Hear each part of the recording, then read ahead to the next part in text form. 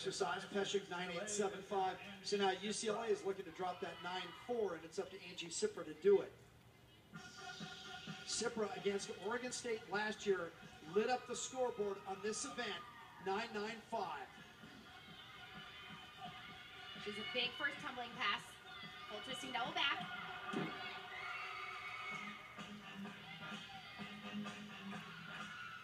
She is a great performer on this event. Is it tough to dance and have a lot of fun in somebody else's gym? Nobody's clapping along except your own teammates. You know, somebody like Angi, she's a performer, so they get out here no matter what. It's kind of like they're in the spotlight. Doesn't matter who's watching. And if they're not watching, their goal is to make you watch.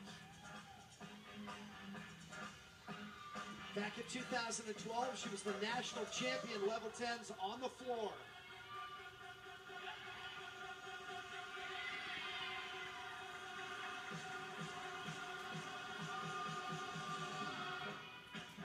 Elephant walk, that's a Valerie Kondo special. We've seen that appear in a number of floor exercises over the years in Westwood.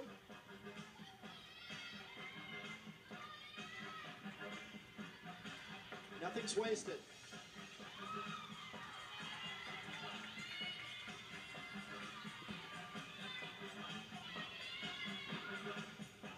Finishing double pike. Oh.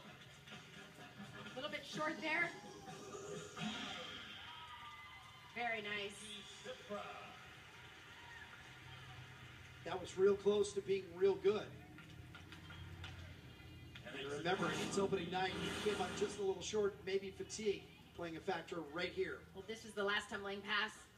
Double pike, you're gonna see she comes out just a little short there, chest in front of her feet, takes that big step forward. Is a deduction, but much better than putting her hands down or taking a fall.